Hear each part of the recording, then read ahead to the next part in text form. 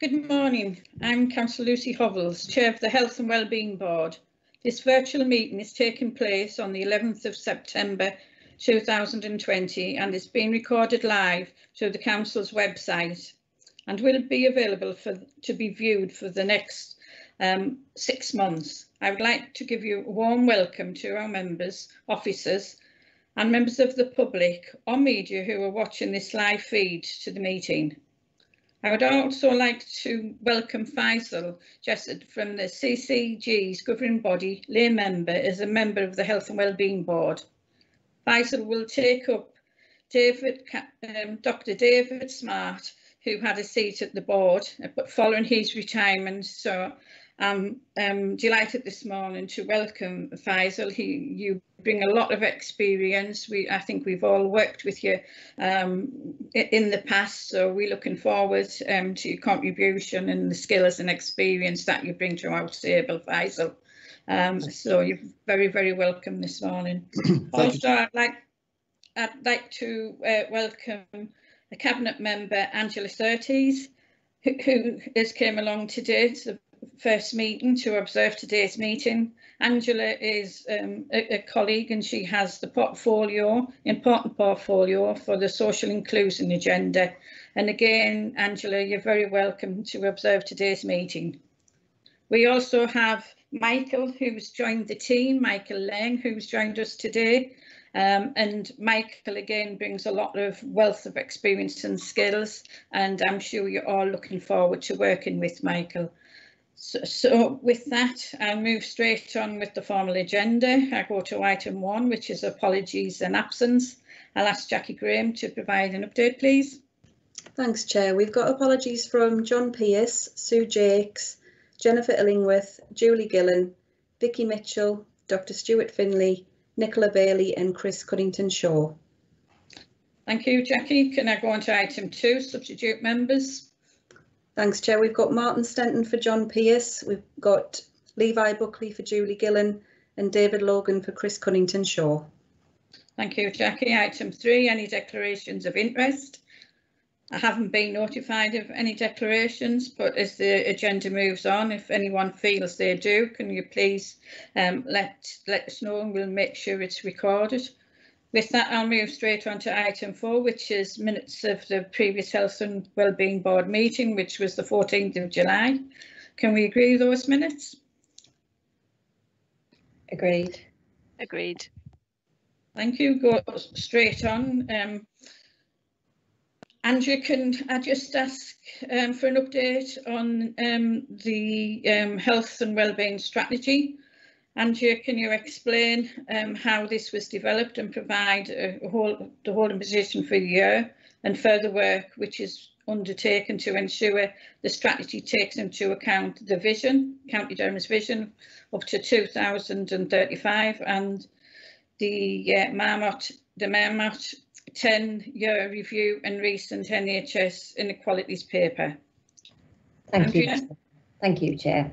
I'm Andrea Petty, Strategic Manager for Partnerships at Durham County Council. So as the Chair said there, the board will recall that the Joint Health and Wellbeing Strategy was agreed in early March this year, and there was 3 priority areas of starting well, living well and ageing well. The board also agreed to undertake a review after a year to ensure that the County Durham Vision 2035, the Marmot 10-year review, and then also the recent NHS Health Inequalities paper were fully taken into account within the strategy. And in addition, obviously, since the beginning of March, we've had the global coronavirus pandemic, and many of the actions that we had in the strategy have supported our wellbeing approach in these unprecedented times. The strategy refresh will further consider the impact of COVID-19 has had on the council partners and our communities, and also any COVID-related actions will be included in the new strategy, so the board can expect to receive the draft strategy updated in January 2021 for comment and the final version back to board in March. Thank you, Chair. Thank you, Andrea.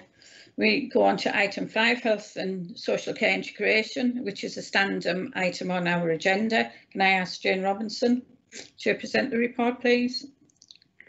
Thank you, Chair. Good morning. I'm Jane Robinson, Corporate Director for Adult and Health Services at Durham County Council. Chair, just a couple of things really to update members of the board on since our last meeting. You'll know from previous reports our approach around integration had been around developing an integrated commissioning function. And I think we reported previously that Sarah Burns had been appointed to the post of Head of Integrated Strategic Commissioning. I'm really pleased to say that Sarah started in that post and is progressing with the development of that integrated commissioning function, which has been really helpful in supporting us through recent months. Secondly, Chair, you've already mentioned Michael Lang. Michael joined us just last week as the Director of Integrated Community Services following the retirement of Leslie Jevons in July. I know the board will probably want to express their thanks to Leslie for all the work that she's done in the county over the years that she's worked in County Durham and wish her well in her retirement. But really welcome Michael to the board and to the county in his new role. And Chair, if I may, I'll maybe just ask Michael to introduce himself to the board, if that's okay, before we move on to the commissioning plan, which is a really good indication of the work we've been doing collectively in the next item. Thank you, Chair. Thank you, Jane. Michael. Thank you, Chair, and thank you for your warm welcome. I'm looking forward to working with the board. If I may, 3 points have struck me in my first 8 days. The first one is the commitment of partners to working together to overcome the exciting challenges we face that you mentioned, Chair. The second one is the strong focus of all partners on residents, patients and service users, and everybody I've met has immediately gone to integrations about caring for patients and service users. And I think finally the concentration on the wider well-being of the population that we serve, which is reflected in the agenda of this board. So I look forward to working with you, Chair, and the board members. Thank you. Thank you, Michael. So we are excited about you being part of the team. I think it is important that we note in the minutes our appreciation for all the work and the work that's been undertaken with the new agenda from Leslie Jevons. She went into that new role and certainly made a difference and moved things forward. And I certainly, as chair of this board, enjoyed working with Leslie. She brought an awful lot of skills and experience. Obviously, she was a nurse in her previous life, so she knew this agenda very, very well. And obviously we all, I'm sure the partners around the table, will miss Leslie, but we certainly wish her the very best in her retirement or whatever she may choose to do. And now would like that recorded in the minutes. So with that, we'll go straight on with item 6, which is the County Durham Place-Based Commissioning Team. And John, who was with us today, John Quine, is it? It is, thank you, Chair. My name's John Quine. I'm a Commissioning Delivery Manager within the Integrated Commissioning Team, and I'm here today to present the County Durham Place-Based Commissioning and Delivery Plan 2020 to 2025, and this is the September 2020 update. This is the first review of the plan since the Health and Wellbeing Board adopted this in spring earlier of this year. So I'm hoping that the plan looks very familiar to members in terms of its structure. This was a structure that was developed with the board, I think a good 12 months ago now. So I'm hoping that the plan looks familiar. However, I also hope that the members can see that it has matured and developed. There were 3 main elements that this update has worked through, and we have a planning group of around about 13 colleagues from across health, social care, public health. And the 3 things that we're asked to look at over the summer period were the brag rating of the initiatives. So that's looking at the initiatives in each of the chapters and then rating them as blue, red, amber or green, depending upon how they have been progressing since the spring. And hopefully that's nice and clear. Those schemes that have a long lead-in time up until 24-25 have been less impacted by the pandemic than those which have been an awful lot more with a shorter time frame. So that's the brag rating. The second ask of all of the chapters was to outline their recovery plans from COVID in the short, medium and longer term. And then the third ask over the summer was to start the development of the County Durham Outcomes Framework.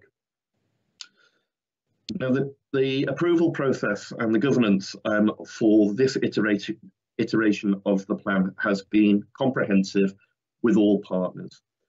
The COVID recovery plans were considered by the Health, Welfare and Communities Recovery Support Group, and their contribution in supporting chapter leads has been absolutely key in making sure that these recovery plans are robust and relevant. The plan has also been approved by all partner organisation executive and partnership boards, including the Mental Health Strategic Partnership Board, the Children and Young People's Integration Board, LabB, and the Integrated Care Board. I think we feel as a planning group that the plan has now matured and is moving from what was a collection of organisational plans into a true system plan where all the partners really are understanding and demonstrating the dependence that they have on one another. There was a meeting this week and all the partners reflected actually updating the plan has really supported further system working. And key for me in this particular iteration has been the involvement of public health colleagues across every single part of the plan. So hopefully moving it more from an organisational service-driven plan to a much more systemic view of what the plan aims to achieve. The next steps between now and the next iteration in spring 2021 is that we will maintain the COVID recovery plans in response to the changing nature of the pandemic, wherever that may take us. We're going to further develop the outcomes framework led by Dr. Michael Smith, GP Executive on the Integrated Care Board. And I'm very hopeful that we'll be able to come back in the spring with a robust product that supports the performance monitoring of each of those chapters in a very relevant and meaningful way. I genuinely think that's a really quite exciting piece of work. And then the final thing, and I don't want to steal Kat's thunder, but we really do need to embed the approach to well-being within the chapters. You'll see in each of the chapters there is a heading of the approach to well-being. We need to really push that on now. So Kat is going to support each of the chapter leads in developing their understanding of the approach to well-being, undertaking the self-assessment, and being that critical friend and that challenge so that we can truly embed the approach to well-being and not just have it as a title. Thank you, Chair. Thank you, John. We have a question. Councillor Gunn would like to come in, Chair. Alwyn, Councillor Gunn. Thank you, Chair. Yes, and thank you for that presentation. I mean, I'm absolutely delighted to hear that the involvement of all of the partners, the crucial involvement of all of the partners, that really is, and how you are achieving this very robust product, as you called it. That again is crucial. The question I have really is about how we communicate the revised plan. How do we do that? Because I think that's one of the essential issues around this. And I think you alluded to the fact that it will very likely be a live plan as things go forward. But if it's a live plan, where can the comments be fed in to that live plan? Thank you, Chair. Thank you, Alwyn. John? Thank you, Councillor. Thank you, Chair. You've really hit the nail on the head. This is a live plan. It's a working, living document. It's not a strategy. It's a response to a strategy, and therefore it needs to be responsive in itself. We need to note it has 22 chapters, and each chapter has a chapter lead who will then coordinate with colleagues from right across the spectrum for whichever chapter that is. And we are hoping that each chapter lead will utilise their individual OGIM as their work plan, that will really feed into that. So it's incumbent upon all partners to continue the conversation, and that this isn't just seen as a twice yearly piece of work. I think in terms of how partners then engage with that is dependent upon each of those individual project boards. So, for example, there's a chapter on diabetes, there is the diabetes board, and it is envisaged that they will own that, and that OGIM, that chapter, will constantly be updated to reflect that. I think there is a recognition that certain partnership boards are much more mature than others, and there is an absence of strong governance in certain areas, but there is excellent governance elsewhere. So we want to raise the bar with all of them, and we hope that the plan will be the means by which that occurs. I do, however, think that there is an issue about how we communicate this to our residents and patients, service users, because it is quite a dry document. It is an internal planning document that is geared to bring people together who are delivering services, and we need to mature it into how we communicate it to those in receipt of services, and also seek their views in order to influence it. Now, I understand that that will be occurring at an individual chapter level, depending upon how people engage with their public. However, I have a meeting next week with Paul Goodwin from Durham County Council and Daniel Blagden from the CCG, who are our communications and engagement leads, in order to understand how we can not just put the plan on individual partner websites, but how do we then seek feedback from that. So it's an area that I hope I will be held to account for in the spring when I hopefully return, and I'll be able to then demonstrate that we have undergone through that engagement process. Thank you. Thank you, John. Any of the members have any questions?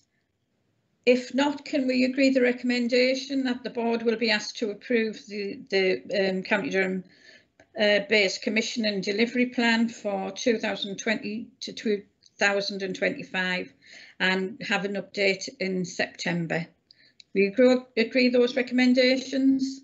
Great. So we move on to item 7, which is the SEND inspection update action plan. And I believe, Martin, you're going to take us through this report. Yes, good morning everyone. I'm Martin Stenton from Children's Services. I also chair the SEND partnership in County Durham. So this report covers the progress we've made as the local partnership since the original SEND inspection in late 2017. The revisit took place in January this year and the letter was published in March. It did show that sufficient progress had been made across all the 4 written statements of action areas, which we're really pleased about. The letter highlights a number of areas of positive progress, and a number of these are highlighted in paragraph 18 of the report, and also shows some areas where further work is needed, and those are highlighted at paragraph 21. There's also a copy of the full inspection letter attached as an appendix to the report. The document now on screen is a copy of the action plan, which we've put together in recent months. Obviously a challenging time for everyone, but we have continued to work as a partnership and meet virtually over the last 6 months, and we have put this action plan together with a number of key actions for us to progress over the next 6 to 9 months. We have really within it though tried to take account of the current situation with the coronavirus outbreak and the disruption that's had on children and young people's learning and their access to a number of services. So we're trying still to support that recovery, but actually progress some agreed partnership actions as well. So that's the main focus of the action plan over the next 6 to 9 months.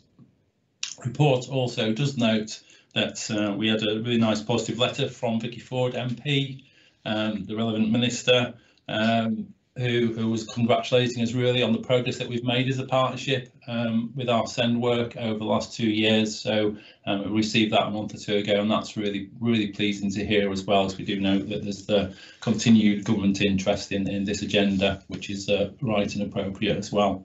So those are the main points of the report, and I've just referred to the action plan there. Happy to take further questions on it. Thank you, Martin, and I hope we getting some good publicity around the letter that we've received. I'm sure you will. I have got some questions. I've got Joy with a question in Alwyn. Do you want to take Joy's question first, please? Thanks, Lucy. Thank you, Martin. Can you please explain more about the future developments that are planned in relation to supporting young people with special education needs and disabilities? Thank you, Joy. So I think the first thing to say that supporting children back into their learning after a considerable break is our sort of top priority still. I think that's the case across the partnership. We've put together a document that's called Return to School Safe, Happy and Settled, which we're updating very regularly, and that's been circulated to all education providers and provides lots of information on how we can support that. We do know that a lot of children and young people are anxious about going back to school or have issues that are causing difficulties with their return to school. So I think that's our sort of top priority at the moment. Beyond that, the action plan then does cover a number of areas we've agreed to the partnership to look at over the next 6 to 9 months or so. So there are some important further developments we want to make in terms of communications, things like further updates to our local offer website so that children and families have access to the right information to help them with the needs of their children. We've got a work programme set out for our designated clinical officer, who's now part of the integrated commissioning team, because we really want to focus more on improvements to health advice and health input for children who've got EHCPs. And we've got further developments that we're looking to make on our neural developmental services. So those are some examples of some of the sort of more practical things we want to do over coming months. We are also starting work on updating our full SEND strategy again.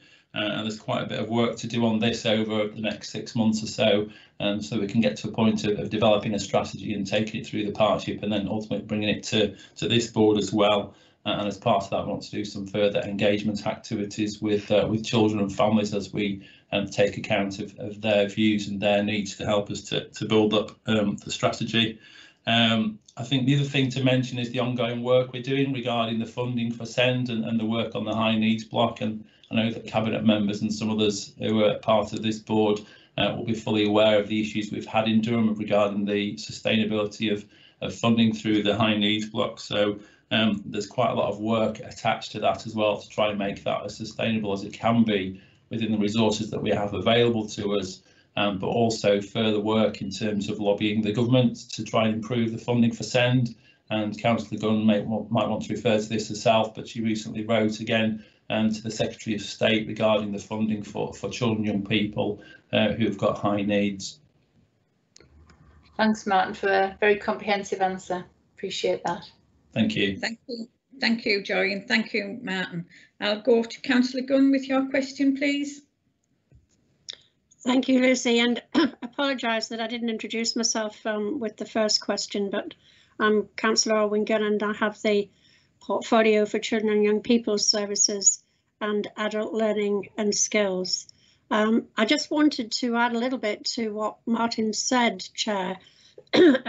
As he said, I have written on behalf of the Council to the Secretary of State for Education, asking for greater funding for this area, which is absolutely crucial to us. I did write to the Secretary of State in March, highlighting the pressures on the funding for children and young people with special educational needs and disability, and also support for those pupils who are at risk of exclusion.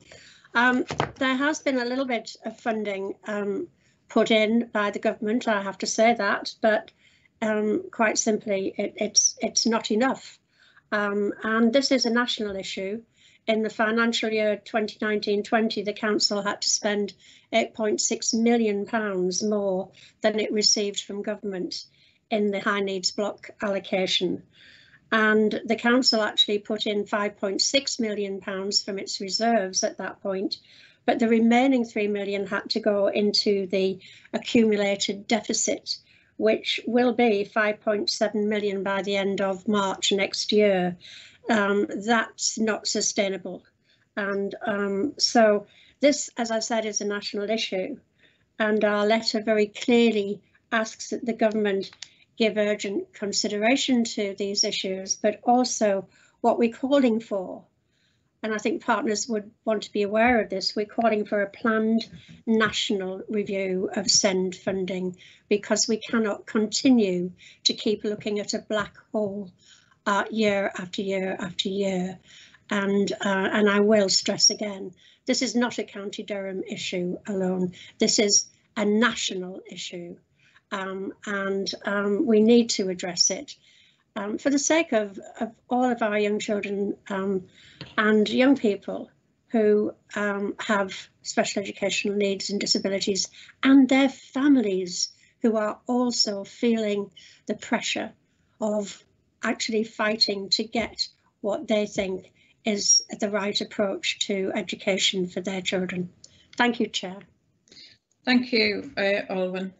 And obviously, if people around the table, any partners, can add to the letter that's been sent and from their organisation and put any weight on, that would be really useful in terms of the lobbying that you do and on behalf of everybody, Olwen. So we thank you for that, and we got 2 things to do in terms of the recommendations.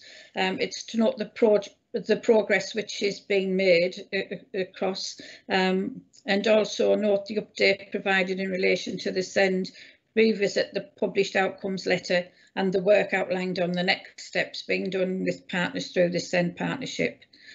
So if we could agree them to note them 2 recommendations, I'll move the agenda on to item 8 and go to Health Watch County Durham. And we've got a verbal report from David this morning. David, can I hand over to you? Yes, thank you, Chair. My name is Dave Logan. I'm the project lead for Health Watch County Durham. I'm here in place of my chair, Chris. And before I go into the report, I just want to put on record that the work we achieved was due to the professional dedication of the staff. That I only took over this in December last year, so none of this is mine. I'll take credit for it, but none of it's mine. And this professional staff and the work, passion and energy of our chair, he is amazing for us. It makes my life a lot easier. That said, let's go into the report. The report recovers the work up until March 2020. That year was a very successful year for Health Watch County Durham. We achieved our goals of the contract. We reached out and published a lot of reports, engaged with a lot of people. And as far as the contract's concerned, it was very good, but essentially we had created a very good network of volunteers and support. Key things to note were our 19 reports. We were due to do 9, we've done 19. Those are good achievements, and we have really worked, they have really worked their socks off. I can't say we, they have really worked their socks off. We did a great job. Unfortunately, 2 things, key things in the year was the renewal of the contract, which was due in December.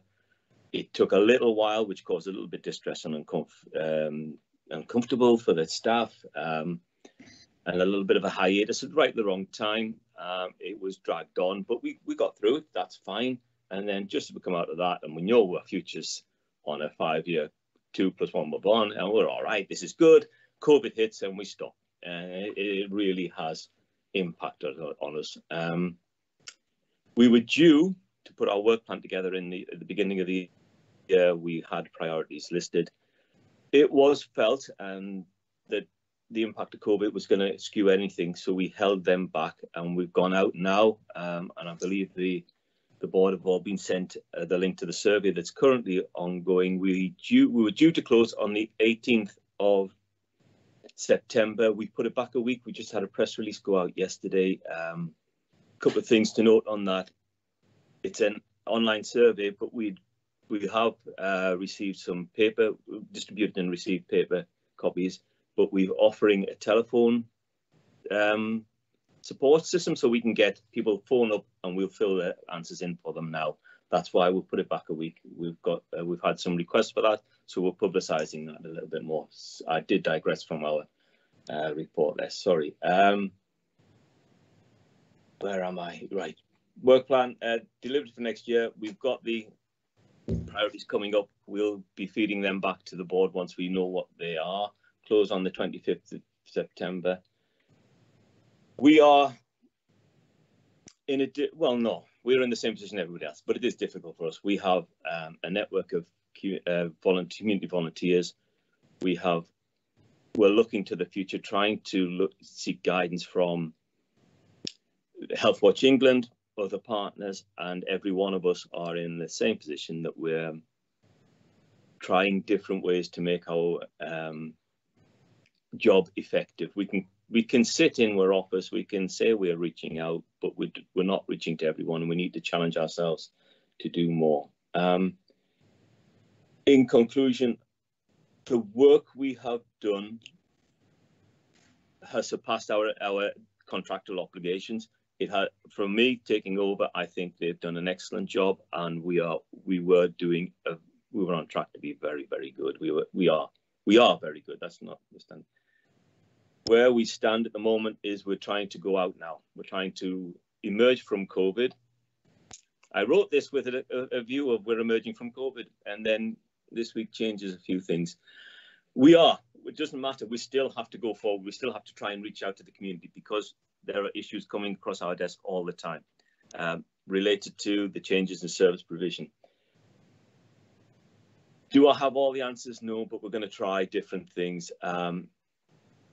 We need to be working with our partners. We had a board meeting on Wednesday, and we had a representative of one of the AAPs there. We need to expand that concept. I had a meeting yesterday with Daniel Blagden, Communications Engagement for the CCG, looking at how we can work together, how we can be part of an engagement process going forward, so that our message is out there. We've got to think outside the box, because we've done some good things, but we're limited in what our capacity as a team and our technical backup. We know what I know, and I'm not a great IT person, so I don't know. Social media passes me by. We have some people in the team who are good at it, but we need to be better. We've had some stunning examples over COVID. You'll know we do interim views. We have acted as a conduit for care homes to feed concerns into the council through our commissioner. We have our volunteers are working as ambassadors in the local communities. They've actually become a little bit more IT savvy. We have fortnightly Zoom meetings with our volunteers. Our boards meeting, I think we've had 6 meetings, virtual meetings, and they're fun. People are getting used to Zoom, but we'll try everything and anything. We're linking with local newsletters. We put our own newsletters out. We just need to try more of the basics than just sit and wait. So thank you for your time. Thank you, David. And you said you had one of the AAP coordinators at Health Watch. It may be useful outside of the meeting to have a conversation with Gordon, who's the lead for the AAPs, and then it would come and it would go across them all for you and save a lot of time and work for you. So if I could leave that with you. Thank you. Which might be helpful, and obviously the partners around the table, I'm sure it'll be contacting you and using some of their vehicles, because it's not about just what you've got, it's what other partners and how they can put the message out as well. So that was quite interesting, David. Thank you. I've got a question from Alwyn. Councillor Gunn. Thank you, Chair. Well, my question, I think you've answered it actually, but my question was about how you were going to be adapting your working practices given the restrictions around COVID. I think you've answered that in that you will try anything. So I think, and that's a good answer. to me, because I think we all have to try everything. And I know that you being a community-based organisation out there in the community must have been really difficult for you to actually find ways of adapting to keep that going. And I'll just say, I don't think there's anything wrong with you saying you're good. And I will add that I think you're good. And I've actually seen quite a few of social media things as well, which I share and like. And I think that that's a good way forward, because it does actually get to a very large percentage. I mean, I'm not, you know, your IT expert on social media by any means, but I think that that's a way forward. And there's probably lots of opportunities when you talk to Gordon, as Lucy suggested, in looking at how that could be actually expanded. But I just want to thank you and your volunteers. And yes, you are good. Could I just come back, Chair? Yes, David. There is just, and it may not be for here, but we did attend a Health Watch England. How can we engage going forward? And maybe it's because of my age, maybe it's just something, but they came up with check your local newsletters, use your community centre, use your church, and a whole list of things that used to be done that we always did. And this was supposedly novel, new ways of working. And I scratched my head and thought, we do that. We've got to, you've surely got to do that. That's not novel and new. So I was a little bit disappointed that this was their new way of thinking. But so be it. We will try anything. And to be fair, we've got to engage with our partners, because I've got 6 members of staff, most of them part-time. I can't get around. And I'm not begging for more money, because we do a good job with what we've got. What we need to do is work together and put a message out, think outside the box, where I can talk to people. And the link with, was it Gordon at the AAP? I should catch up with him. I haven't met him, I haven't spoken for a while, yeah.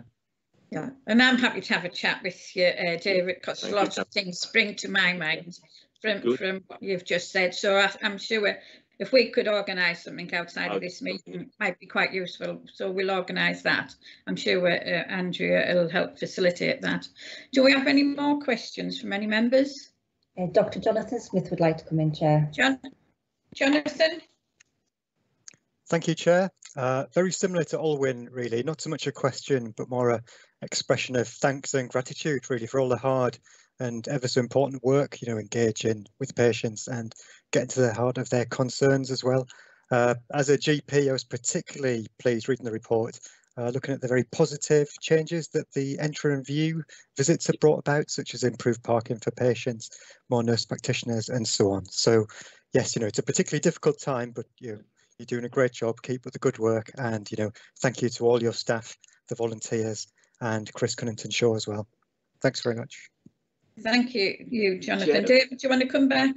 Just one thing, Chair. Just and it's important. Our enter and view is not, well, it is a critical friend. That's true, but it's in a positive way. When we're slightly different to other enter and views who go into critique.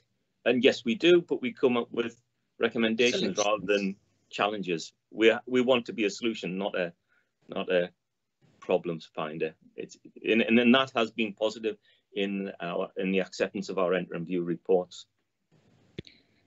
Thank you, David. No other questions? Can we agree the recommendations? And can I move on to item 9, which is the health impact assessment. And Jane Sunter this morning. Morning, colleagues. Yes, my name is Jane Sunter. I'm Strategic Manager within the Public Health Department at Durham County Council, and I'm here today to present to you a report on the health impact assessment that's been done on health inequalities during COVID-19. I think there's a wide recognition that, you know, inequalities will increase as the pandemic moves forward, both indirectly and directly. And this piece of work was actually undertaken on behalf of the Health, Wellbeing and Communities Group as part of the recovery cell for County Durham and Darlington. The report itself provides a snapshot of the current state. But I have to say that the report itself, the assessment that was undertaken was not necessarily about the virus, but actually about the impact of lockdown.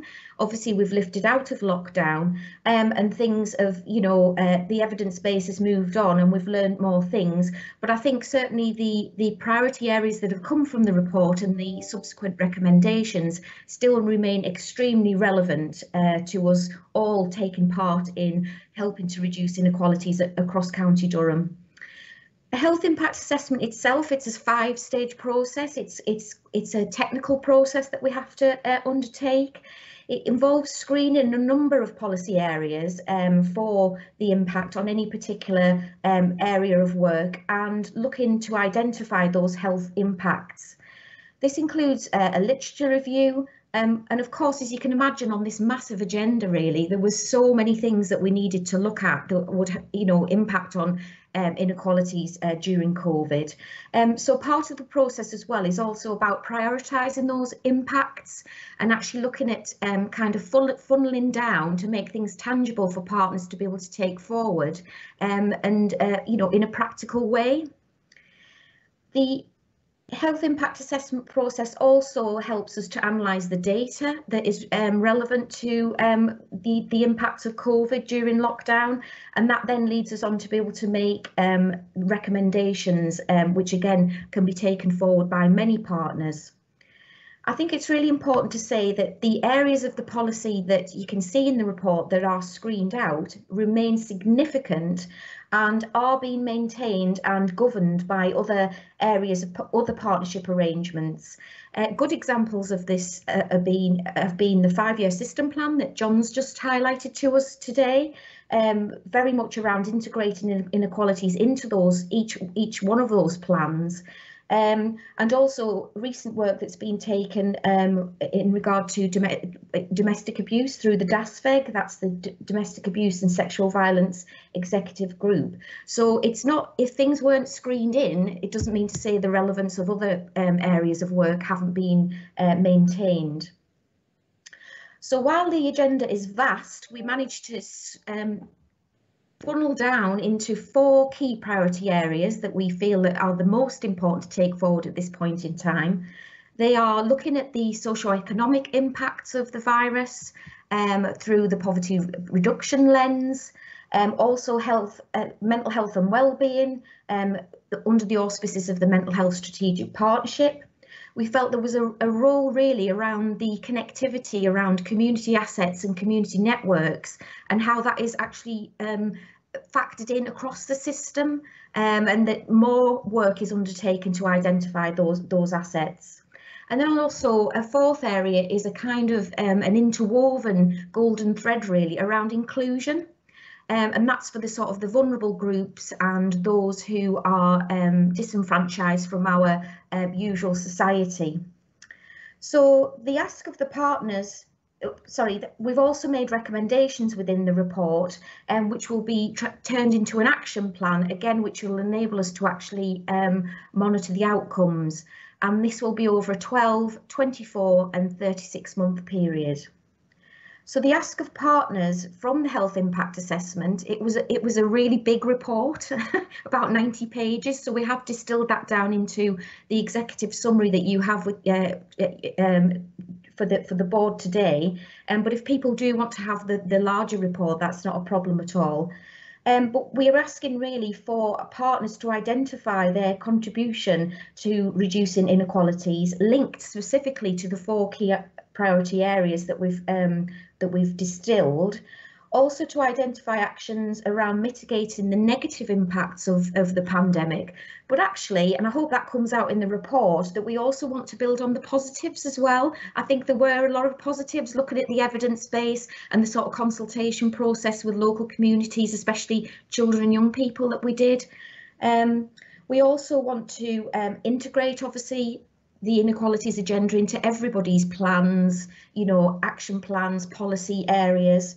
And get partners as well to contribute to the recommendations that will be part of the ongoing action plan.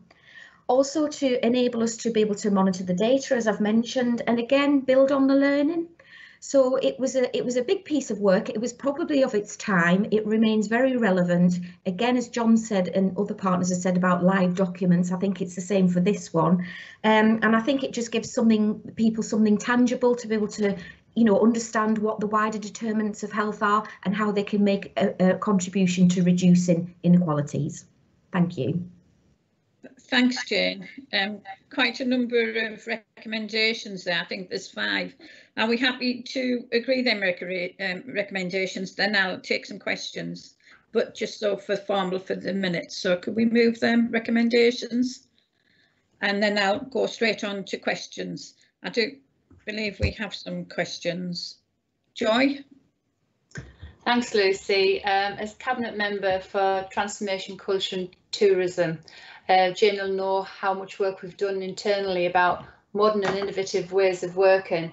What I'd like to know is, can you provide some further clarification on how the vulnerable and marginalised groups will be identified and how this targeted work will be undertaken given the current pandemic restrictions that, as we've heard from Dave, is quite challenging, but there's ways and means of overcoming the barriers that's placed on us. Thank you, Councillor. So as part of the health impact assessment process, what we've actually done is we've utilised the NHS data that came down to us in the setup of the community hub during the beginning of the pandemic. NHS did a drip feed almost on a daily basis, really looking at those most vulnerable within our society and those within the shielded population. So what we've done is we've actually used that data, but also looked further into our sort of public health intelligence work that we do to actually collate a number of data sets for each area action partnership. So each area action partnership has been given a set of data that is basically sort of summarised within the infogram that's part of that report. So there was 14 of those, and behind the infogram, the area action partnerships have also been given specific data sets to look at, you know, areas of disability, who in their area is part of a BAME community, including Gypsy Roma travellers, looking at vulnerabilities per se. So that's been given to area action partnerships. It's also been disseminated to wider partners, including the community voluntary sector as well. And what that'll do is it helps certainly the AEPs to actually plan where they think their priorities should be in terms of their funding opportunities. So again, there's been significant funding that's come down through the AEPs to local community and voluntary sectors, but it actually helps them sort of identify and provide an audit trail for them where that spend goes, really. And in terms of being able to engage, you know, again, the vulnerable and shielded communities, that is very much similar to what's already been expressed, really, in terms of the innovation of, you know, very much utilising, you know, online mechanisms, surveys. But I think also as well, I just always have a caveat for that, that actually not everybody can access IT provision, and again that's an inequality in itself, I suppose. So it's very much around being able to enable others to do take this work forward, really, in the mechanisms that they find their delivery at a local level. Does that answer the question? Thanks, Jane, that's really helpful. Thank you. Thank you, Councillor. Thank you. Thanks, Jane, and thanks, Joy. I think we've got a question from Levi. Is there a question from Levi Buckley? Yes, thank you, Councillor Hovels. So I'm Levi Buckley, Chief Operating Officer, North Tees and Hartlepool Foundation Trust. So Jane, just to thank you and the team, I think it's a very comprehensive report, obviously very timely, and as you say, although lockdown is theoretically reduced, those challenges still remain. So Councillor Hovels, just 2 points really. This absolutely aligns with the Trust's approach to population health, and the letter we received at the end of July from NHS England in terms of the phase 3 recovery obviously requires providers to put a particular focus on ensuring that we are targeting hard to reach and marginalised communities, so particularly in terms of our prevention work, but also people on waiting lists where we think there could be additional risks.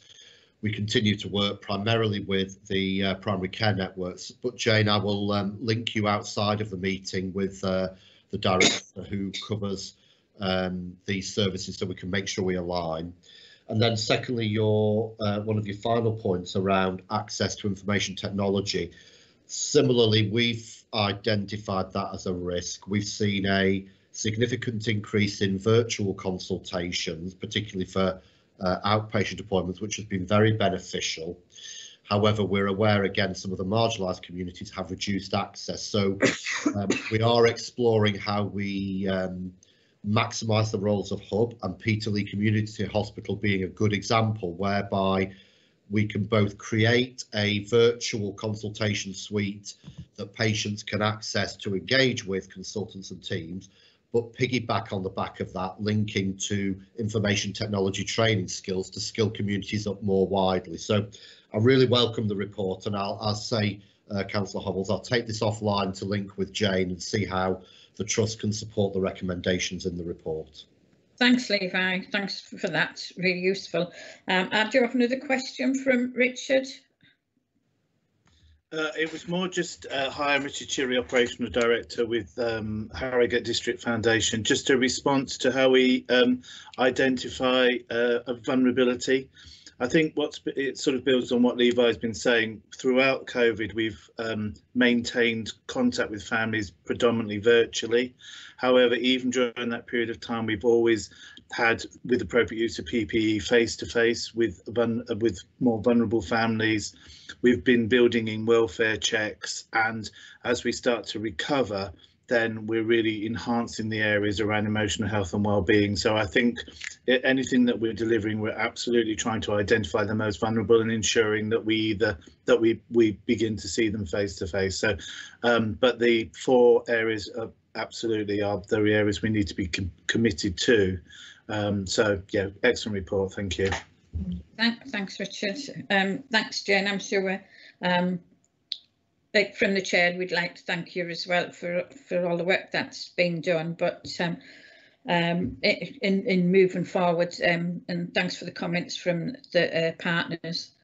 Moving on to item 10, which is County Durham's approach to wellbeing case study. We've got Kat Miller with us this morning.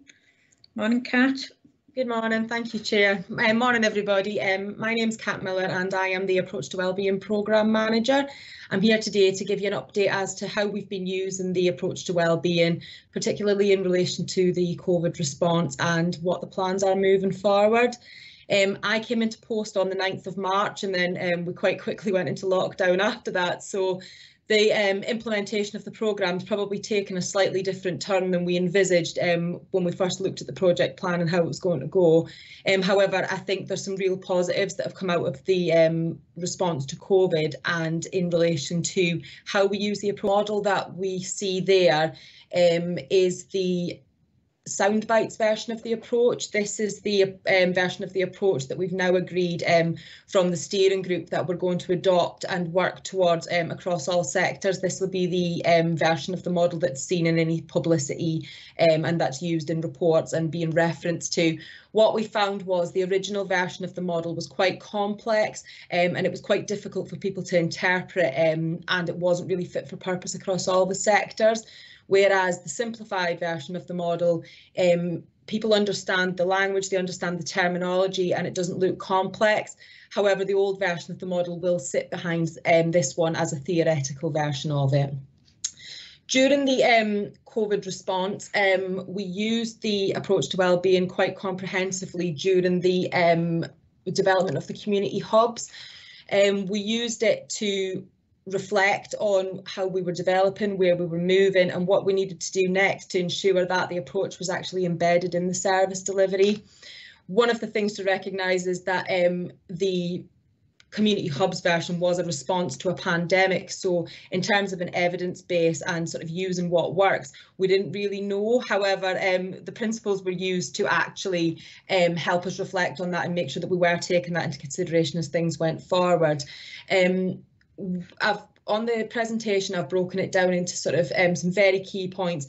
The initial self-assessment framework from the hub was around 25 pages long, so this is just a sort of summary of the key points and how we use the principles there. So under empowering communities, one of the things that I think has been really positive is around how we used community assets, how we were able to signpost to VCS organisations, and how Locate was used and updated to make it recognisable for the public to use if they wanted to be able to seek and look for help themselves, but also for staff through the hub. It also helped develop those really good connections between communities and between organisations, but it was doing things with people and not to them by giving them the tools they needed to seek the support around themselves. And we were encouraging people to make those connections themselves, to help them build their resilience and to know where to go next time if they needed any further support. And one of the things that was also looked at was the fact that rather than just dealing with the need at that moment in time, taking that holistic approach with people and thinking, why are they presenting with this issue? What's going on around the person that's causing them to present with this? Because some of the learning that was seen was that people would keep coming back weekly, fortnightly, monthly with the same issue. So by adapting how the call handlers were responding to people, it was giving them that empowerment and helping them go away and think, right, this is the support we need to put around the person in order to help them not need to come back to us again, and in turn increasing their resilience. We really saw through the whole response to the pandemic the absolutely fantastic assets that we do have in County Durham in response to the groups that were set up quite quickly, existing groups that adapted, changed and put things in place to support their communities. And by the community hub gathering those information and update Locate, it was helping to identify right down to a community-based postcode level for people what assets they did have in their community. And if there wasn't those assets, we were able to flag to the AAPs around funding that we've identified in, for example, one of the issues we had was in Ferry Hill around food provision. We were able to flag that to the AAP and they were able to look at how they could target funding to be able to put that community-based asset in place. Building resilience, so the main aim was to build resilience in people, in individuals, but also to build resilience within communities as well, and again target funding into developing and understanding what is it that particular community needs, as well as us understanding what it is that individuals also needed. One of the things, again, that I think really shone through, and I hope this is something that continues long after the pandemic, and certainly for helping me establish in my role, working better together across the sectors, being able to make those connections, being able to link organisations together, and also being able to understand the roles and what other people do. And I think that that's something that should really be celebrated, is how we've seen people come together in terms of the response. And I think what we have seen is that people have really come together to address the needs for the people who have the least resilience and who have the least personal resource, and it's been really nice to see some of the success stories that have come out from being able to support people there. And it also helps that engagement, the co-production, and also part of the County Durham's vision, the County Durham's vision's aims around connected communities. That's what we've tried to aim to do. Helping people share decision making, this was slightly limited, and I think this is one of the great things about the approach to wellbeing, is that you can see some really good examples of good practice, but what it also identifies as areas that we could do better and things that we want to achieve. It's an ongoing way of working. We're never going to reach that full potential at any one time. Everybody, sorry, Kat. If we can just hang on just 2 seconds, we seem to be having some technical problems, as the live feed doesn't seem to be working.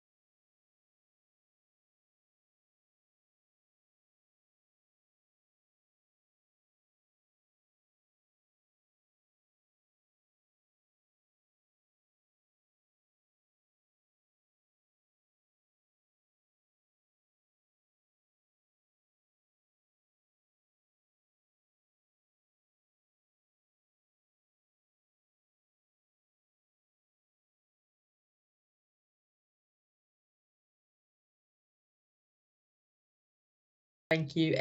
So yeah, one of the things that we identified was that sharing decision making was something that was quite difficult, but in terms of engaging with communities, lots of the feedback that was given and taken through the calls has been again used in the further development of the standard operating procedures for the hub, which is then going to feed into the outbreak control plan moving forward. I think one of the things again that we really tried to focus on moving forward through the pandemic was about the doing it with and not to people, about helping people build the resilience, and then but also upskilling the call handlers and the members of staff who were redeployed to work in the community hubs. Really sorry to interrupt again. Sorry, Kat, the live feed just doesn't seem to be working.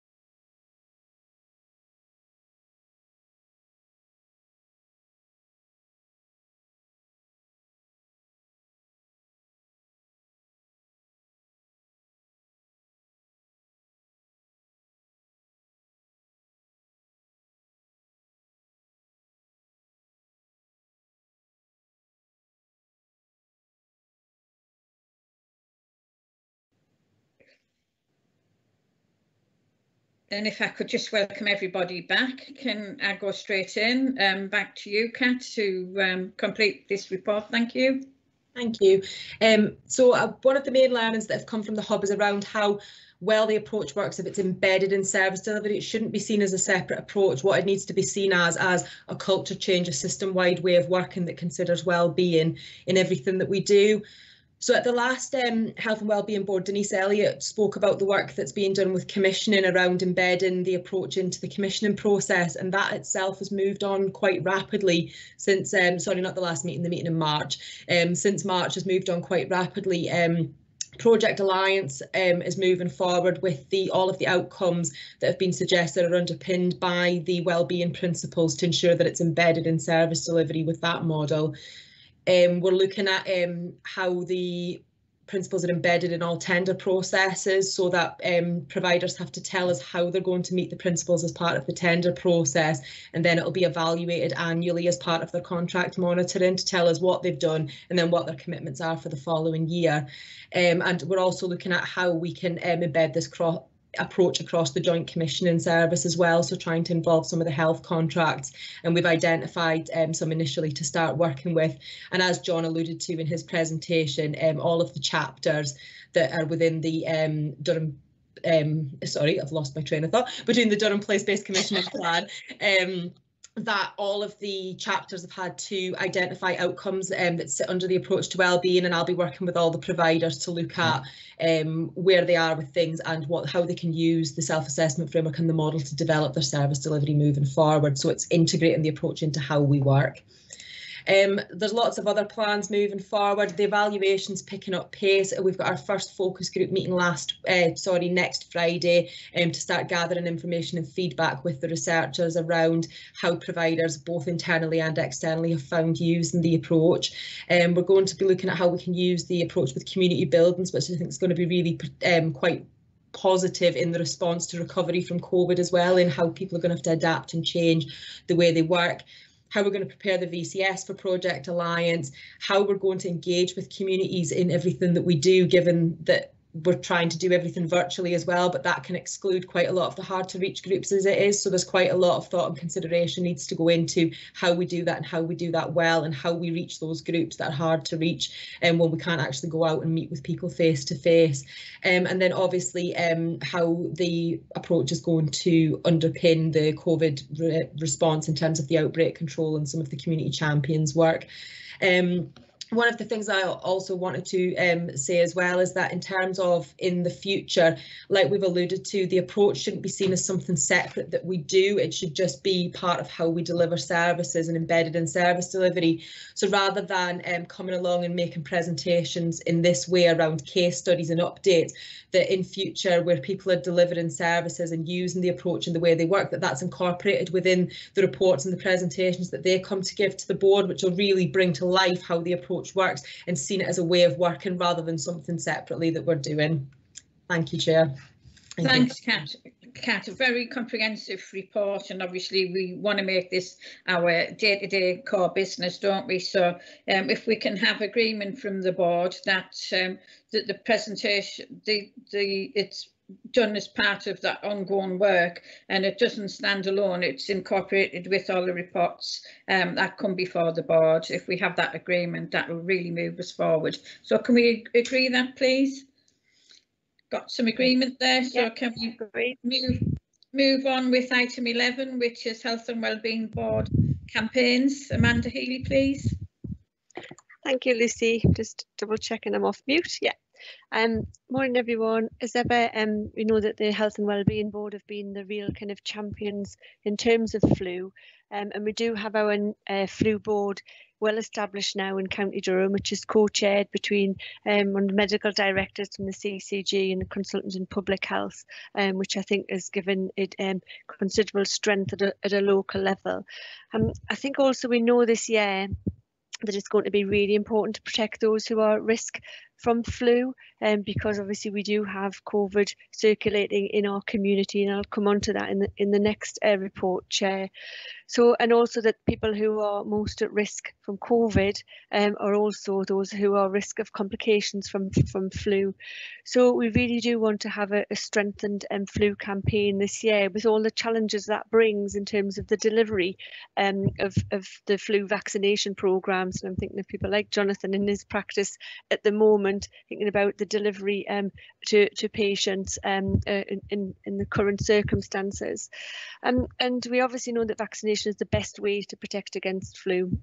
This year, we have more people who are eligible for flu vaccination, and that includes the households of our shielded population, and also an extension of the children and young persons vaccination programme to include year 7. So it's good that our schools are back up and running as well.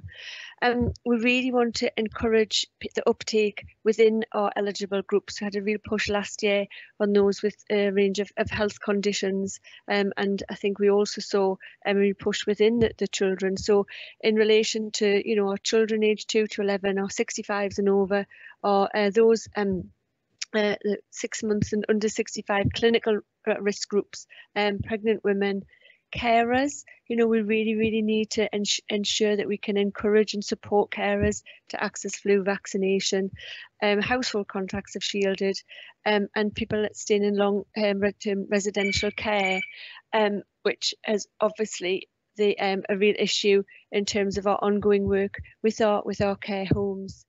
And obviously a real push for our staff across health and social care, so residential nursing, domiciliary care, personal assistants, and certainly the Durham County Council staff. We know that 50 to 64-year-olds are also potentially going to become eligible slightly later in the flu season. I think traditionally, and sadly it's no different this year, we tend to find that the flu vaccination programme has started and then we receive materials, and we still at this point haven't received national materials. So across the region this year, there's been a drive and a development of regional materials that you will see in the pack of materials that you have as part of the reports pack. So there is a regional campaign which has been launched during September, through the integrated care system across North Cumbria and the North East, and it's very much about kind of taking responsibility for yourself, but also to protect your loved ones. So it's a kind of do your bit campaign, and that will include some regional promotions, media, advertising, and then local promotion as well, in terms of the local adverts, social media, and publications out to schools and the like. And then there is a real push across, you know, our board and our for our staff groups to ensure that there's a targeted campaign to ensure that the uptake of flu vaccination is really high amongst our staff groups, including across all DC staff, Durham County Council staff this year, where we've taken the programme further to kind of come alongside hopefully our NHS colleagues. So again, Chair, it's really for the board to champion the flu vaccination programme, to work where we've got any particular issues in its delivery as a partnership, in terms of any venues that are required, but also that, you know, to recognise that the flu board, with the partnership arrangements that are in place, are providing really, you know, clear coordination at this point, and hope that we get a very, very good uptake in relation to flu vaccination this season. Thank you, Chair. Thanks, Amanda. It doesn't seem so long ago that we were discussing this, and yes, it was last winter, and I know I was encouraging all board members to go and get the vaccination. I have had my flu jab. I think I was the first in the doctors to get it. I took my husband along last Saturday, 8:30 appointment, and we were home at 8:30, and I've had an excellent service, and I always feed the good things back. So I would encourage you, if you can, to make sure you get it sooner rather than later. And obviously we'll be as health champions, putting that message out. And I'm sure Angela, who's with us today, will be putting the same message out across the carers sector that she's involved with. So thanks for that, Amanda. I don't know if there's anybody want to raise anything, or if you're happy to move on. Okay, we'll go on to item 12, is the Local Outbreak Engagement Board. And again, Amanda, it's over to you. Thank you, Lucy. Thank you, partners in the Health and Wellbeing Board. I think in the pack there are 3 parts to this part of the agenda. There's the front report, and we'll obviously come back to the recommendation, Chair. And then there is the updated local outbreak control plan, which was formally launched at the Health and Wellbeing Board in July. And then towards the back of the papers is the presentation, and it's a presentation that I'll talk through this morning, and obviously colleagues then will have that in the pack, and the papers are available online. And really what I wanted to update you on this morning is both the work of the board, the Health Protection Assurance Board, which reports into this board, but also I suppose to give the current picture, and obviously some of the the concerns that we are now feeling in relation to the rising number of cases and our rates in County Durham. So since the board was launched, the plan was launched in July, we've progressed the implementation of that plan. So we remember we have a range of settings as part of our Health Protection Assurance Board and as part of the Local Outbreak Control Plan. That includes the healthcare settings, schools, community, workplaces. We have now the university as a dedicated part of our Health Protection Assurance Board as well. So that gives an idea of the key settings and places and partners who we are working with. Each of those groups have got their own small team that are developing the kind of standard operating procedures, very much focused on some of the prevention work to try and prevent the spread of COVID, but also to be ready to be able to respond if they have positive cases, working very closely with colleagues in Public Health England. We have developed a communication toolkit across each of those groups so that we are providing consistent communications, and that is developing all of the time in relation to ensuring that the messages are understood, and we're getting those messages out particularly to communities. And we've got agreed local processes for schools informing local authority of suspected cases, and I'll come back to some of the work that has been taking place in relation to schools slightly later in the presentation, because a vast amount of work has taken place. We've also produced an engagement strategy and action plan, and towards the end I'll talk about the community champions, because I think building on I think what's been really lovely this morning is hearing that thread of that wellbeing approach and actually doing things with our communities and rather than to our communities. And I think that's really challenging in a pandemic when there is a lot of national direction and guidance that comes out and is expected to be implemented. So taking our communities with us, particularly in this next phase where we've seen restrictions lift and then they've changed, and we knew we were going to see increasing cases. So taking our communities with us is absolutely critical in this next part. We've just developed a response to the Contain framework, which was published in July by the government, and the escalation part of that in terms of the different stages of that escalation process, whereby you may find yourself on the government's kind of area of concern up to area of intervention. And we have seen obviously some of our other local authorities across the North East start to tip into those kind of areas of escalation, and obviously it may be that the North East becomes part of that as a collective.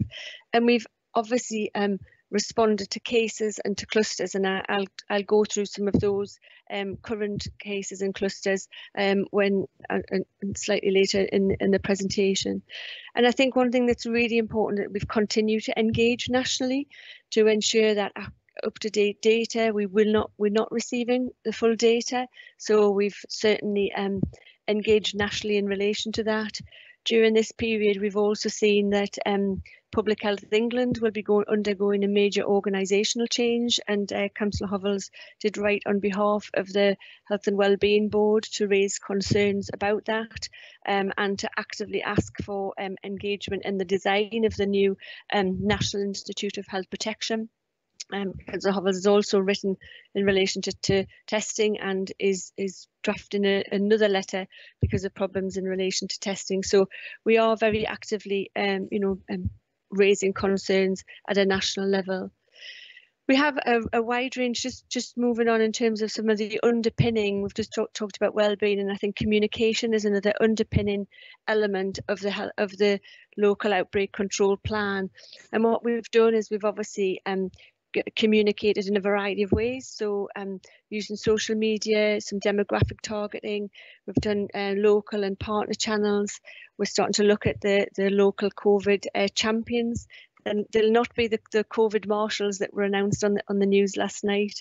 We want these to be people at a local level who are really understand their local communities. We've got toolkits for all of the range of settings. We continue with lessons learned, and we produce specific materials. So an example of that would be for our Gypsy Roma traveller community and direct engagement with our community with the professionals who work on a day-by-day basis, but some of the materials that can be really clear and easy to understand.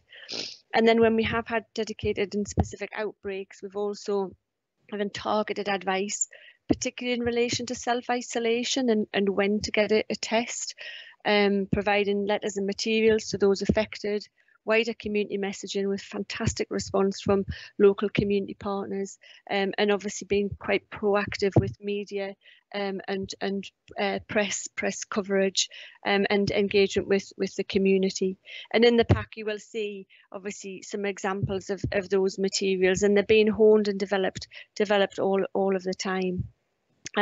In terms of the data, we're monitoring cases and our data on a daily basis. I think we're very fortunate in County Durham that we have a very strong performance and intelligence team, and they've developed some fantastic tools to enable us to monitor the data and the cases on a daily basis. The materials that are there show us as our rate is 10.2 7-day rate per 100,000, which was on the 26th of August. I have to report that has increased, and we are now at 19.9 7-day rate per 100,000.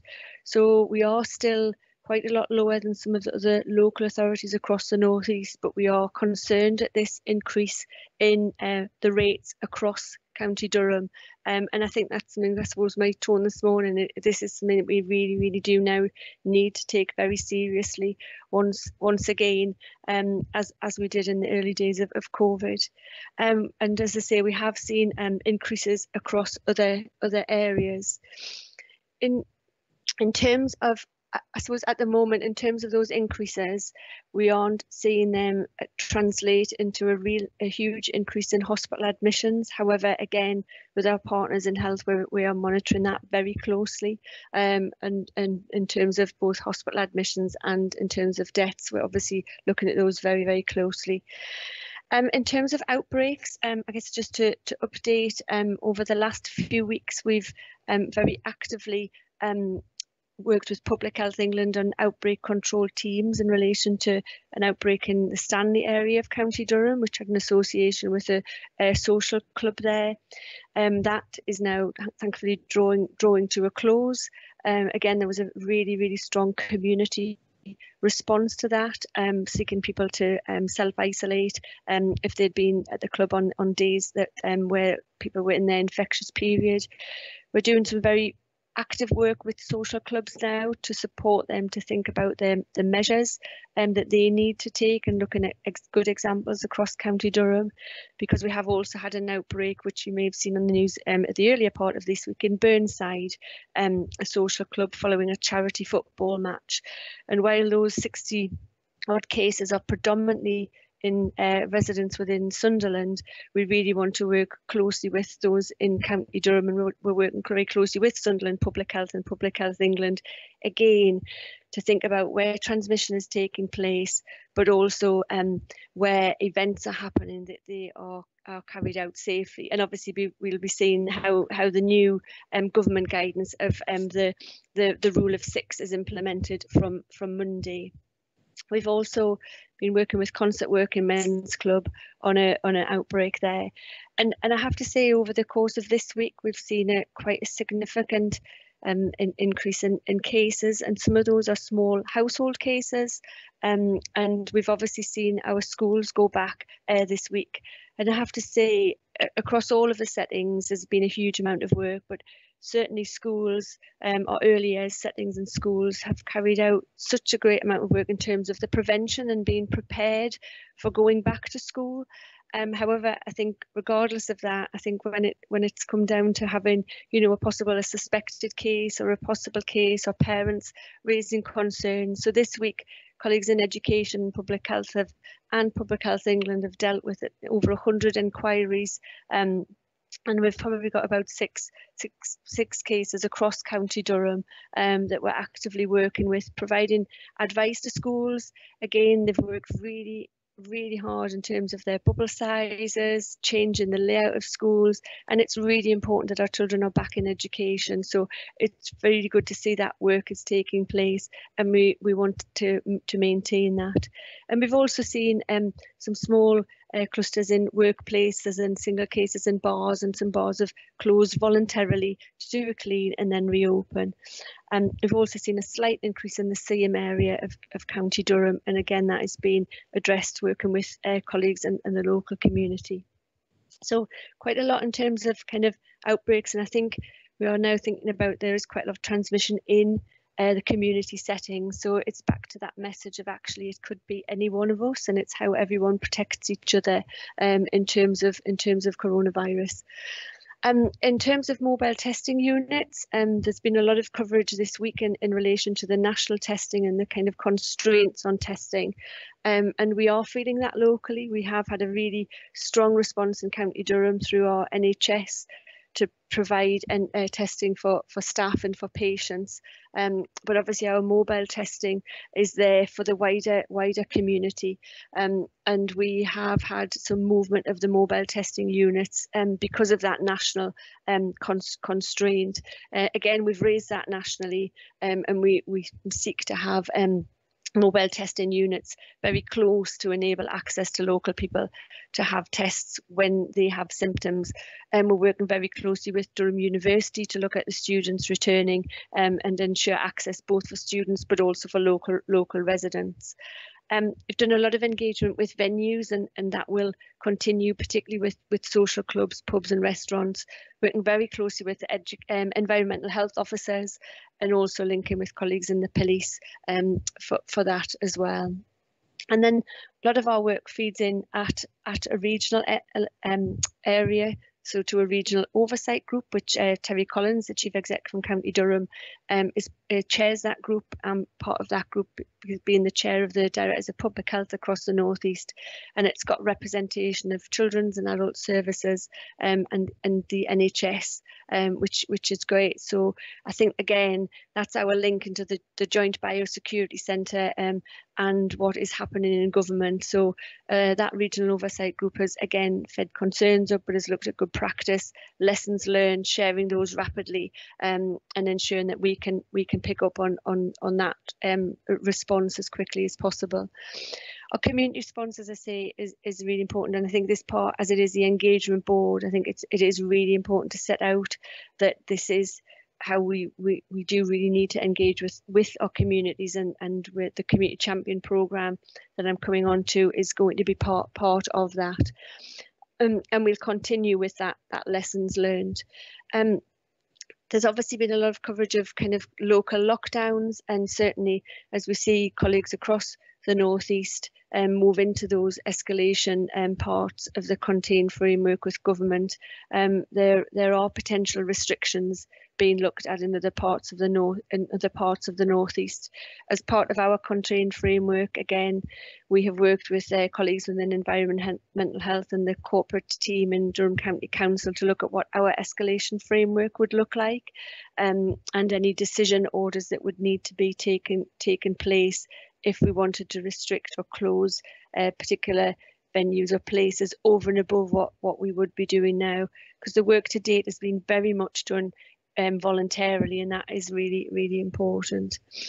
And then finally, I think that, building on, I think obviously what Kat said, and I guess in response to the real inequalities that I think we've seen in terms of COVID, is the Community Champions programme. And this is very much building on what we've seen right throughout the pandemic, and ensuring that we can have a Community Champions programme that can help to continue the support from a community hub for those people who need to self-isolate, but who also can be a champion in their community, who can have a bit of training on the kind of facts and figures, the signs and symptoms, to have that conversation, but also to then feed information back to us, because actually the early information from local communities will probably be quicker than what we will see through traditional routes. So that Community Champions programme is in development, and we'll utilise, obviously we'll share that information out through this board as we look to engage with all of our community partners. It's been developed in conjunction with them, and it will help, I think, to think about community champions within school, within our businesses, and our businesses have been really responsive as well. Obviously, again, huge amounts of work taking place, but having those community champions right across our different groups and settings, I think will help us to maintain that focus of doing it with people and rather doing it to people. Chair, I know there are some the recommendation is to note the report, and I know obviously that we have received some questions from the public as well, and obviously open to questions from board members. So back to you, Chair. Thank you, Amanda. Very detailed, and obviously highlights the work that's been undertaken, but also you've demonstrated just how communities are stepping up as well to the plate, and being very proactive in delivering on the ground, working with ourselves as lead authorities, in whether that be health authority or the council. Olwen, did you want to have a question? And then I'll open it up. Thank you, Chair. I mean, just a few comments really to add to what Amanda has been saying. I mean, first of all, going back to just to mention again the letter which you wrote to the Secretary of State regarding the Public Health England issue, and I thank you for that, and I think that should be noted, because it is an issue during a pandemic like this that makes us all very anxious, I think. And secondly, I just want to thank the whole of the public health team in terms of the amount of work that has gone into all of this, as we say, is quite extraordinary.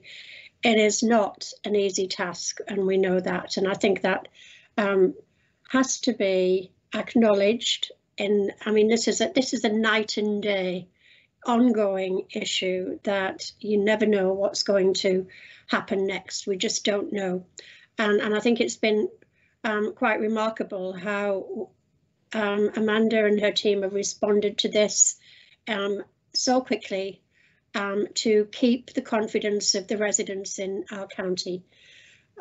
You would expect me to mention schools, I think, and I do want to say as well that on that one, the education team have worked extremely hard with Amanda and her team on putting out information to schools. It has been virtually, well, I know it's been every week, if not every other day, in effect, that schools have been receiving information from Richard Crane, the Head of Education and Skills, around the safety issues and what to do, and schools were getting ready. In August, they were working to ensure that having all children back was going to be as safe and as risk-free as they could possibly make it. So I want to note as well that the work of schools, of head teachers and their staff, has also been remarkable. I'm sorry if I'm using the same adjectives. It's really difficult to find ones that that are different to stress the work that's been carried out. But schools, although there are issues around schools, and we know that, and Amanda has already mentioned them, it isn't for want of the schools actually putting everything they can into place prior to opening, during the school day, after the school day. It's all ongoing. So I just wanted to note that, Chair, and to record, you know, the thanks for extraordinary work in, I know, extraordinary times. Thank you. Thanks for them comments. I just want to pick up about the letter, because it was important to write, and that's the second letter we've wrote off, but it's important that people around the board are aware, because as Chair, I did take the time to ensure that letter went off, but I didn't do it in isolation. I did it in conjunction with Stuart Finley, and I did circulate it around all board members. And the next letter that goes, it'll be done in the same way. And I think it's important that we do make our voices heard. And I do feel the public health team have had a very raw deal throughout this process, and let's not forget they are the experts. You know, I'm the layperson, but the expertise and what they've been able to activate and to do and motivate others along the way. You're absolutely right. The public health team have been burning the oil at both ends. It's been not a day job. It's been at any time of day or night, because I've had some conversations with Amanda really late on a night and first thing on a morning, and I know how extremely difficult it's been. You can only do the job if you've got the tools and the resources, and the problem with what we've been trying to do is being difficult because things have changed on a daily basis. Guidelines from the centre has changed, and the resources in some parts of the country may be there, but the northeast, and I'm speaking on behalf of the northeast here, have deprivation, poverty. We know how the health of the population is. We hear it all the time, and people were having to travel down to London and up to Scotland to get that test. And a lot of people have found it extremely difficult, and I know because people have told me, and I will continue as chair of this board to listen to what people say and respond. And if organisations around this room have similar problems or they have concerns, I'm happy and to lead from the front and to move them forward. And I can do that in this role, and I'll do it in conjunction with others and not on my own. So again, open it up for questions. I've had my little bit say. And I think Faisal had a question. Thank you, Chairman. And on the back of your comments and the comments of Councillor Gunn, I'm sure I speak for the CCG when I say we extend our thanks to the system leaders and the leadership the Director of Public Health has given in what has been a generational challenge. We must not forget that, a generational challenge. And the report presented extremely comprehensive. My question is, I was tempted to ask about Moonshot, but I'm not going to. But my question, and I'm excited about the community champions, Amanda, but my question is, what intelligence do you have about a vaccine? Because I believe only when we get a vaccine, on the back of the flu vaccine, will we enter the new normal. So that's my question, Chair, through you. Thank you, Faisal. Amanda? Thanks, Lucy, and I suppose thank you to both Olwyn and Faisal for those comments about myself and the team. And all I would say is that our team can only work if they're working with other people. So the response has been, you know, across all partners and the community. So we can only do our job if other people are willing to work with us. So in terms of a vaccine, Faisal, we know obviously there's a huge amount of work taking place. Our colleagues at Public Health England and NHS England are linked into the National Development Programme for the vaccine, and we are waiting for our latest update. I think in relation to that, there is a developing framework in place for the potential delivery of that vaccine, but we don't have any clear date at this moment in time. And what I can do is obviously seek what the latest position is and circulate that to board members as soon as I have it. But certainly colleagues at the North East, in fact, one of our ex-directors of Public Health in County Durham, Dr. Tricia Cresswell, had actually come out of retirement to do some of the work on looking at the vaccine and the framework, and hopefully England will be at the forefront. But at this moment in time, we don't have any formal kind of detail in terms of the vaccine. So sorry, Chairman, I should have said to fulfil protocol, Faisal Chasset, lay member, County Durham CCG. Thanks, Faisal. Thanks, Amanda. We did have 5 questions come in, and I think the first one I'm going to take Amanda. This was around the track and trace system, Amanda. Yeah, thank you, Chair. The first question from a member of the public was that the track and trace system is in place to reduce the spread of coronavirus. What is happening to encourage local businesses to collect this information for people who use their services? And I think it's really safe to say again that we've been working really closely with businesses throughout the pandemic, and firstly to help them access funding. There was a lot of support provided from County Durham to businesses in terms of funding to protect them and their staff from economic effects of coronavirus, and then also to provide advice, support and resources to help them reopen safely. So colleagues certainly within Business Durham and across the council have done a huge amount of work to work with businesses. I know that all businesses have to take steps to keep their workers and visitors safe by following the kind of 5 steps for working safely, and then very sector specific guidance that colleagues have been working with that are laid down through government, and ensuring that the businesses are then kind of COVID secure and keeping the risks of transmission as low as possible.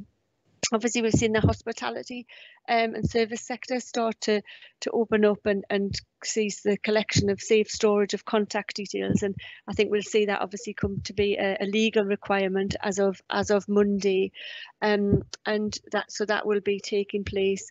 Engagement takes place through Business Durham and on a county-wide basis with that advice and guidance, and certainly within the local outbreak control team plan we've got a single point of contact through Joanne Waller, who's our head of community protection, in terms of any business associated outbreaks of coronavirus, and a clear response plan in place.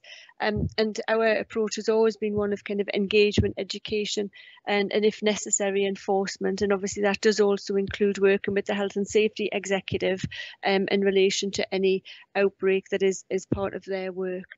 I think we've seen some really excellent examples of businesses to really become as COVID secure as possible, and also to give very early heads up if members of their staff have tested positive to keep transmission as low as possible. I guess it's also an opportunity to remind everyone in terms of if people are contacted by NHS Test and Trace, that does mean they've been a contact, and that is that need to self-isolate, and that is the kind of key message that we want to get across. I suppose the other thing for businesses, and I think it builds on the approach to wellbeing, is that we have launched during this pandemic an employee assistance programme for small and medium enterprises, which I think will also, and for the voluntary sector, which helps businesses in terms of their mental health and access to support for them and their staff in terms of mental health. So I hope that answers question 1, Chair, and I'll hand on to the next question.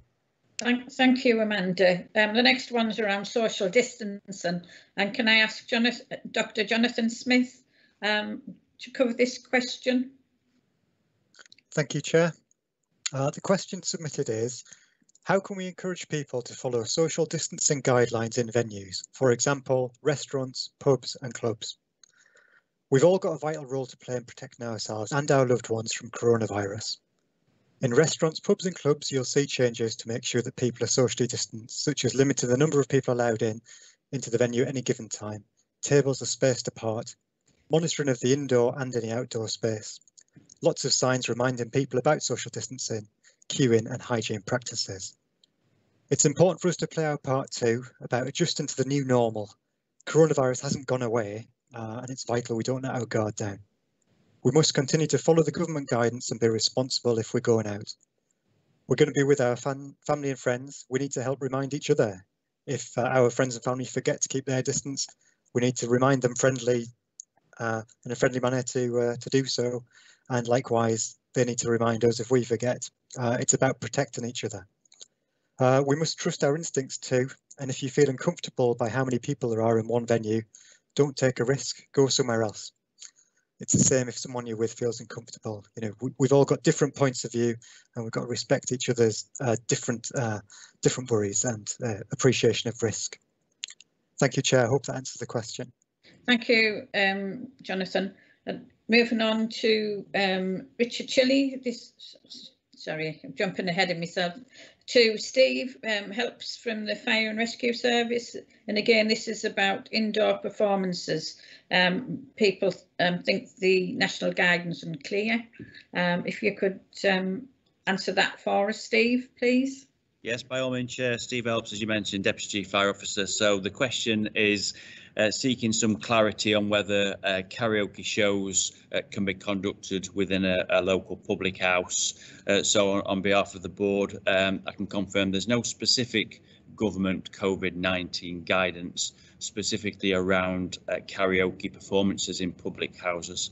However, activities such as karaoke should be conducted in line with the COVID secure guidance that the government's issued, because there is a high risk of transmission due to sharing of microphones and also with a potential increased volume. So I'd encourage those requiring further information to look at the government website, specifically around guidance in working safely during COVID. On a practical level, the microphones should be stationary and must be within a microphone stand at all times. We'd encourage performers not to touch either the microphone or indeed the stand, and between users they should be disinfectant and cleaned regularly. There is some guidance also on the government website around those working within the performing arts and those venue operators, which do clarify this further. So it's encouraged to disinfect regularly all items of packaging, handling, chairs, props, as aforementioned, microphone stands and also music stands, and always between users as well. So therefore, if a decision is taken to hold a karaoke event, in addition to the aforementioned advice around regular disinfecting of the stands and the microphone, we'd encourage people to limit the numbers within the public house and also to limit the volume through the speakers as well, to reduce that noise. We'd also encourage people to, as the guidance indicates, consider alternatives to live music events. I hope that covers the question, Chair. Thank you very much. Certainly does. Moves us on to a question to the council. And Jane Robinson, can I ask you to address this question, please? This is around council land and private land for events. Of course, thank you, Chair. So the question was, what jurisdiction does the council have for events taking place on both their own land and also on private land? And it's quite a lengthy response, this, because clearly there's quite a lot of information, but up until the 14th of September this year, the current guidance from the government is that outdoor events should go ahead where they can do so safely. Many outdoor events are already permitted, provided they've carried out a thorough risk assessment and taken all reasonable steps to mitigate the risk of transmission. Where those steps have been taken, outdoor events that are organised by businesses, charitable organisations and public bodies are not restricted to 30 attendees. The new government guidance released just this week on the 9th of September on meeting with others safely will be fully reviewed to understand the implications on future events going ahead both on private and Durham County Council land after the 14th of September this year.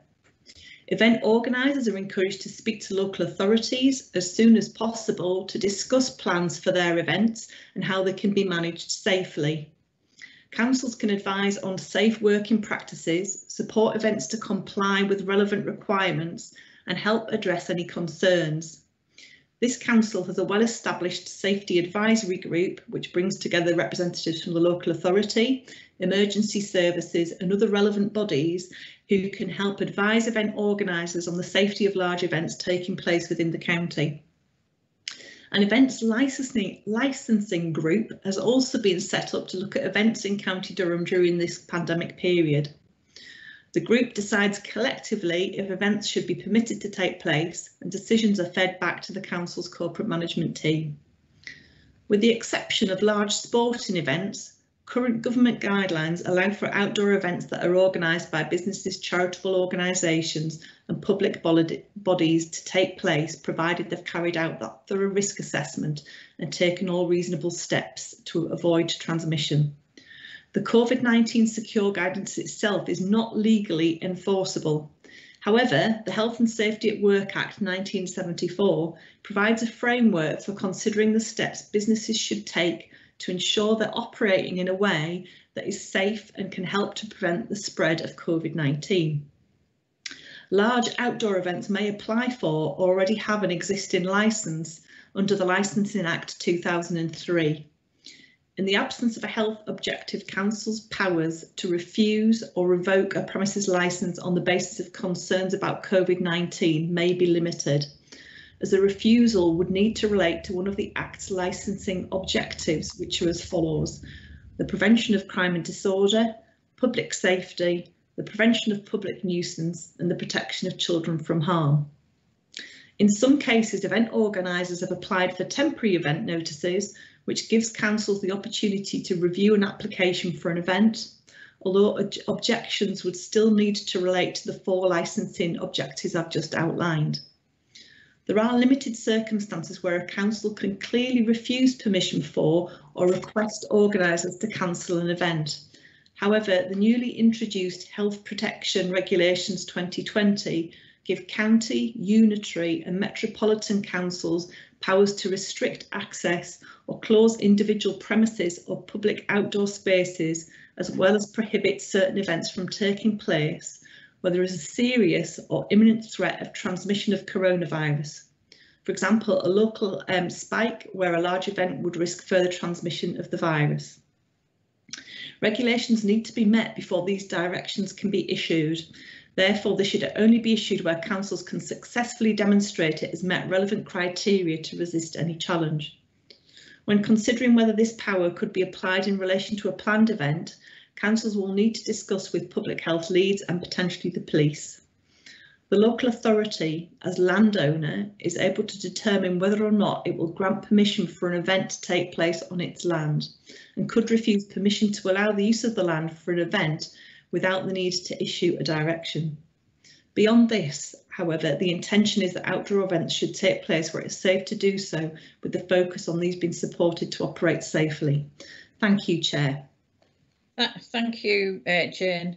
Very comprehensive response, but it's a question that keeps being asked as well from local residents. Moves us on to Richard Chilly from the Harrogate and District NH Foundation Trust, who I'm going to ask to answer the final question that's been brought in, and it's about current reported infections. Yes, thank you, Chair. I'm pleased to have this chance to respond to these important sort of questions from the public. So the question that was asked is to help people in this area to know the nature and extent of the local risks. Can we make public the postcode level information on current reported infections? So I'm really pleased to be able to report that on the Durham Insight there is a COVID dashboard, and just below the sort of header is the COVID-19 surveillance.